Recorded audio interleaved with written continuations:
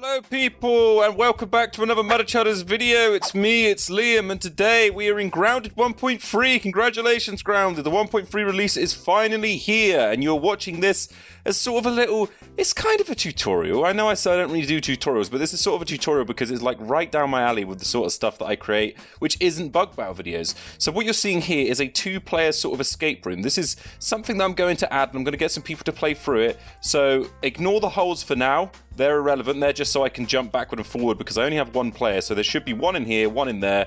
They can interact, but they can't cross over. So you have to do stuff this side to enable them to get forward on that side. They have to do stuff that side to enable them to get forward on this side or go through the door. So if I was on this side, for instance, I look around, I'm like, ooh, I'm guessing it's something with these bad boys, these basketball hoops, and it probably is. So I'm like, what can I use to my advantage here?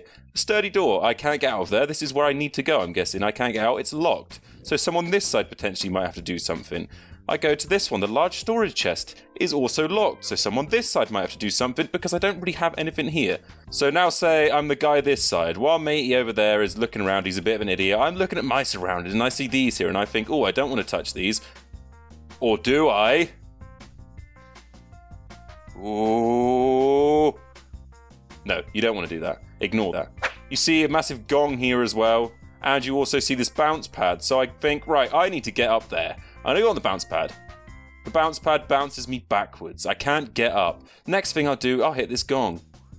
Boom, gong's here. Anything changed? No, nothing's changed here, but has something changed this side? I'm back to this guy again. Look at that transition. You didn't even notice it. Oh, is this open? This is open, and I've got a little basketball. I've got a little basketball here. And now this is where stuff starts to get real. I'm basketball. I'm Kobe. Actually, I'm not him. I'm LeBron James. I'm LeBron James. So I'm guessing I'm going to have to hit these baskets. But I'm looking around and I'm seeing various traps. So I kind of want to hit the right basket. So let's go for...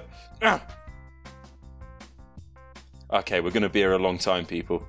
Look, we're not big basketball players in the UK, all right? If this was a football, I'd be amazing. But it's not. It's a basketball.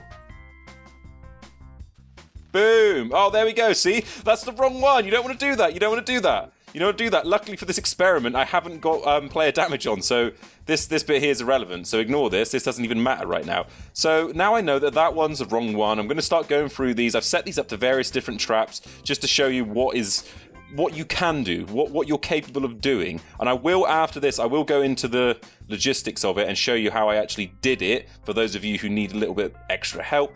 But to be honest, it's fairly straightforward. If I can manage to do it, you guys can manage to do it. I imagine most of you watching this are fairly smart people, obviously. Actually, I take that back. If you're watching my video, no, people who watch the MudderChudders videos are smart people. Right, so that one spawns in Black Widowlings. Again, I'm going to leave them here just because... Hold on, does this... Can we just see if this damages them? No, doesn't do anything. It probably just annoys them, if anything. So that's wrong, that's wrong. Let's try this bad boy. Oh, there we go. I've got that one there. And now I'm looking around. Nothing's gone off. So does that mean that something's changed on this side? Now I'm over here. I'm watching this idiot here failing at basketball. And I'm like, oh, what's changed? What's changed over here? This has now enabled me to bounce really high. And now I can get onto the second level here. So here we go. Bounce, bounce, bounce, bounce, bounce, bounce. And now I try to get up here. Boom. It chucks me back off. It chucks me back off. So that bounces you off. So you've grasped the concept that throwing it in the correct basket will enable these to be modified so that you can achieve the jump you want to. So now I'm up here. There's a button. I'm thinking maybe I can press the button. So I press the button.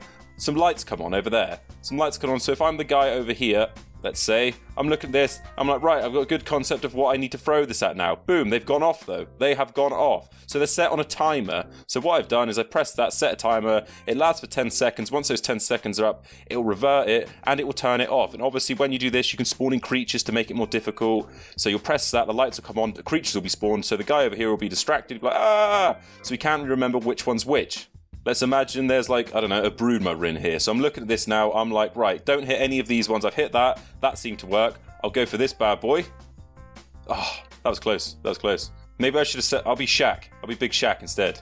He could probably just reach that. He wouldn't even need to jump or anything. There we go. And that signifies that something else has changed up here. So I go boom. I go boom. I'm up here. Oh, what's this? Can I pull a little switch? What happens? You can see the door opens down there. So matey up here is free, and then matey down here, he's like, oh, thanks for that, mate. Walk out the door. Boom, done. And that's just a little puzzle. Like, feel free to steal my idea if you want. This is just to give you some ideas. I have many ideas like this, and I will show you the background workings of how we do it. So that is the puzzle, and now let's show you how it was created. Now this is where it gets a bit messy.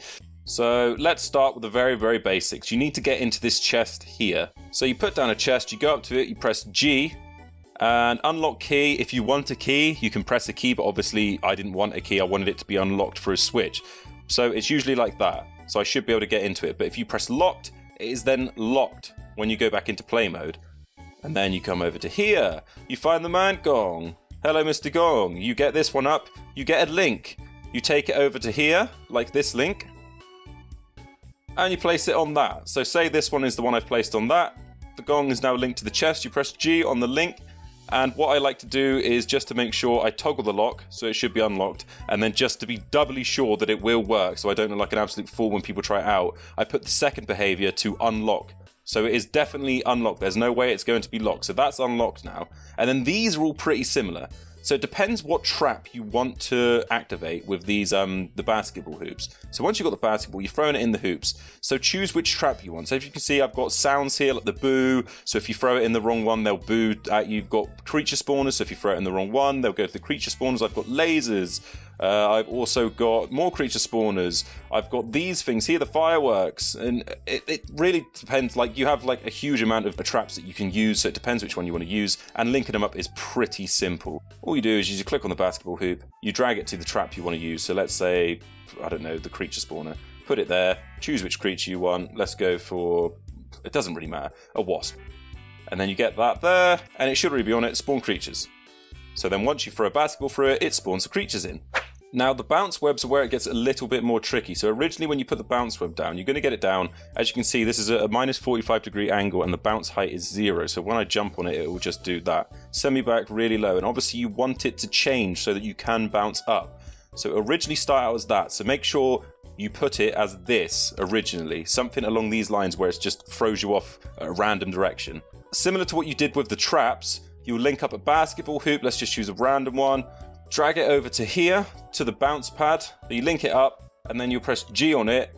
And normally, these are the only ones you have. You have factory defaults, which just sets it to the default one. You have none, which does nothing, and customize is obviously the one you want. So you go to options on customize, and then this is what the bounce height will change to. So bounce angle of 0, so you go directly up, and then about 50, because if you put 100, it'll just plow into the roof, and you don't really want that. So about 50, 0, and then when it changes, you'll go up. But this only changes once you throw the basketball through the hoop. So if you keep doing it, it'll just stay the same until you activate play mode and you actually do it for real. So this bounce pad here, the second one, is exactly the same as that one. So you just set it up the same way you did the first one. It's pretty darn simple. The only thing that's a little bit different is the button. The button with the timer on it. So I've got a button here.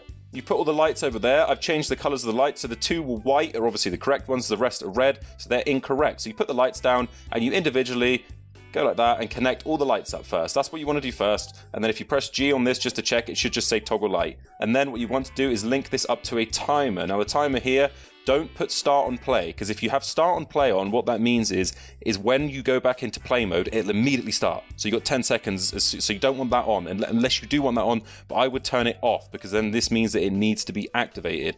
So start time delay, you can change that anywhere up to 30 seconds, which means technically you got 40-second wait there. You got 30 seconds for it to start, and then 10 seconds for it to actually go and run out. So take that down to 0, because I only wanted this for 10 seconds, or you can have it up to 60. It's entirely up to you. 10 seconds is good enough. It's long enough for me. So I'll set that to 10 seconds. This one here is toggle timer. So the one that goes to the timer is toggle timer.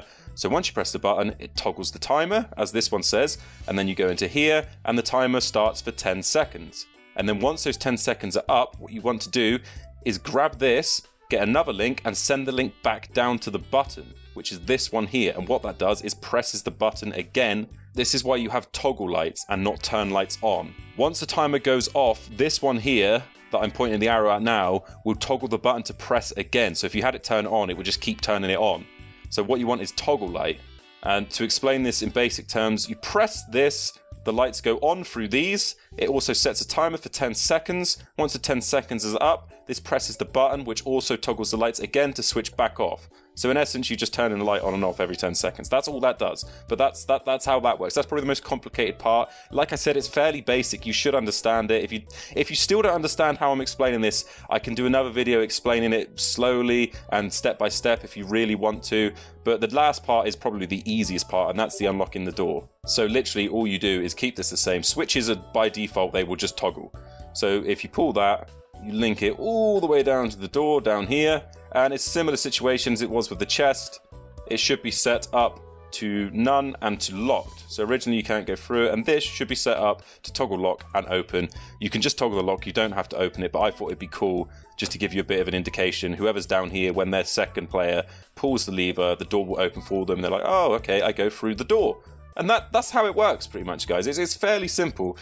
I know it looks like an absolute mess right now, but it looks a lot better when you go into play mode. Like, you can't see any of this stuff when you go into play mode. It's all fine. So if you want to make some maps, use this idea if you want. Use this as some sort of inspiration to make your own cool ideas. I can make some more of these videos with some other wacky ideas that I have to make puzzle maps, which is what I'm going to do. I'm going to incorporate all of these puzzles into one giant map, and I'm going to get people to play through it. Maybe some of my friends, maybe some other grounded YouTubers, maybe some of you guys who are watching this. So make sure to like and subscribe if you enjoyed this, you found this somewhat useful. Again, I'm sorry for talking to you like idiots. I know you're not idiots, but sometimes I have to like dumb it down because something I find easy might be a bit more complicated to someone else. So thanks for watching, guys. I hope you enjoyed this. Goodbye, goodbye. Check out some other videos, and I'll see you soon.